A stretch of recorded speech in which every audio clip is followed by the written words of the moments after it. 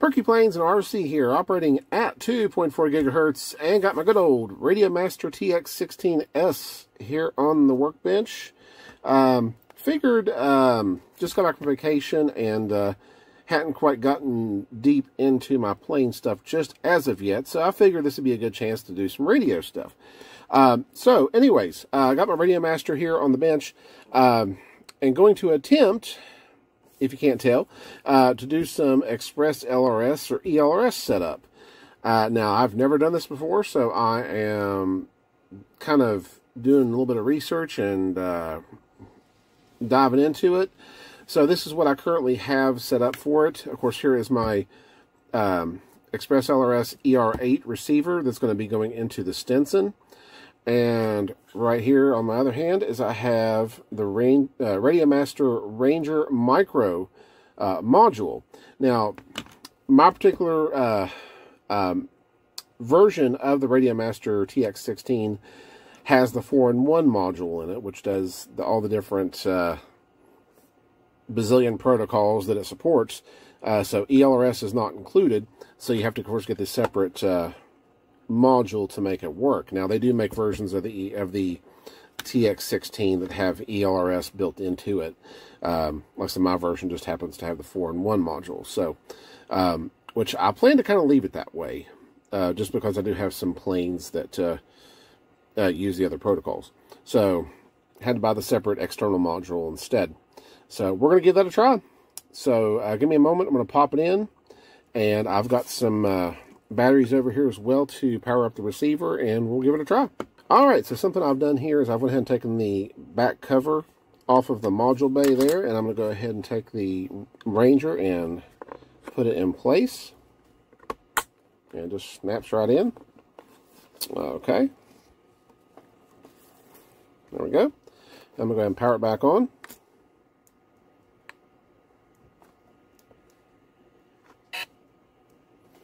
Okay, and something I had also done as well before starting this video is I went ahead and created a model here for the Stinson. Okay, I was just digging the receiver out of the box here, which took a little bit. They had it really it was really snug on there pretty good, but they packaged this thing very well. So I do want to give Radiomaster props for that, for packaging this thing so good. So anyways, got the receiver out, and we're about to get it powered up here in just a moment. Okay, guys, so went ahead and gave this a try just to see just to see how the process works, and it's really not too bad as far as just a basic Express LRS setup or ELRS setup. I think the trickiest part was just getting the receiver into bind mode, which if I had the appropriate hardware, I probably could have done it much easier, but we'll kind of show you through what I've done here. So anyways, like I said, model has been named. So what I had to do here is a couple things first. Let me step into the model information here. The big thing here is going to the bottom. And right now I had turned my internal module, or internal RF is off. That's my 4-in-1. And now I have the external, which is the Radiomaster Ranger Micro, which, as you can see there, of course, is all lit up nice and blue. So in here, basically on that drop down, I had to highlight the external mode and then select CRSF, which I believe does stand for Crossfire. Enabled that. And you can kind of see there that it's actually displaying a frequency and stuff.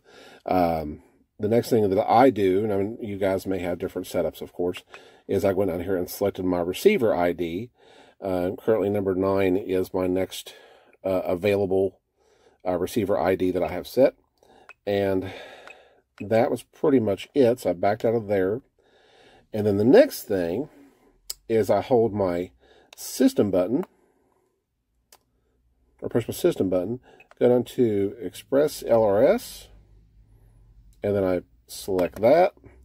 That'll, of course, pull up my Radiomaster Ranger Micro. And then what I wanted, the next thing I did, of course, was go down here to the bind.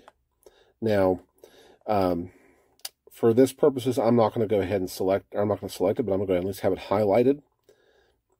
And then the next step is, this is where it gets a little tricky. So I'm going to set that to the side for a second. And let me show you the next step that you do. Okay, so this is where it can be a little bit tricky, but not terrible though. And like I said, I think if I had a slightly different setup here, this would have been easier. But here I have my receiver. I have just right now currently the rudder servo hooked to the receiver. And on the ER8, the battery connection is the last thing here. So, and like I said, this is where it gets tricky. So what I had to do is basically hook the battery.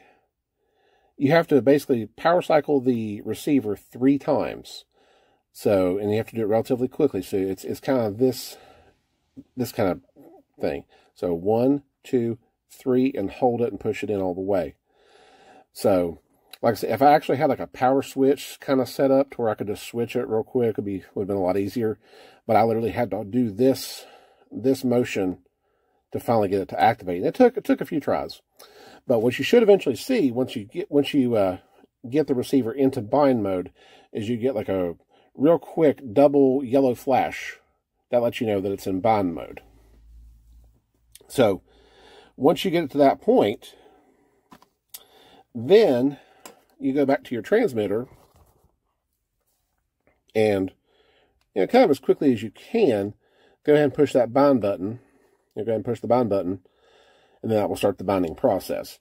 Now, once it's actually successfully bound, then this is what's going to happen, or what you're going to see with the receiver.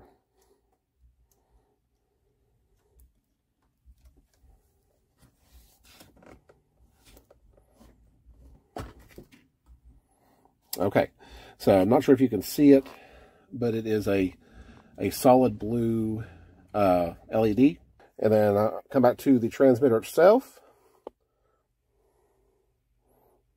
Move the sticks. You can obviously hear the servo.